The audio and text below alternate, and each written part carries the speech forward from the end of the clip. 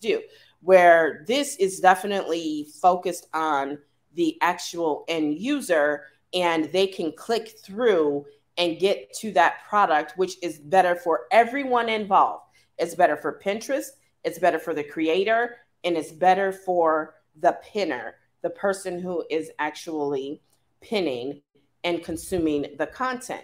And like I said, Shoppable TV, Shoppable Live Video is relatively new. People are making a killing with it over on Amazon right now. I mean, $70,000 a month. Okay. How would you like $70,000 a month, addition to what you are already doing?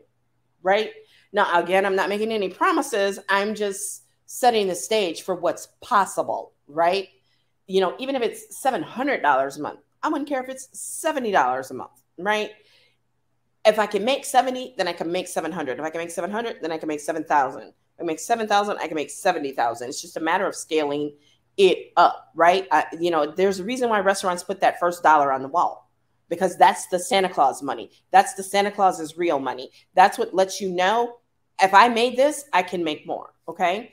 And so Shoppable TV is new right now, but as more people become accustomed to it and are exposed to it, they are going to be doing more and more shopping through live Shoppable TV. You know what it is, right? It's basically QVC HSN on steroids and whittled down to your audience and your niche, okay? So let me check in with you guys and see what comments. Yeah, you don't have to do 30 minutes, Kitty.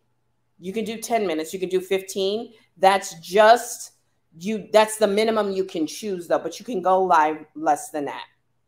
Do you have to pin a link or product, or it can be a direct link to a product?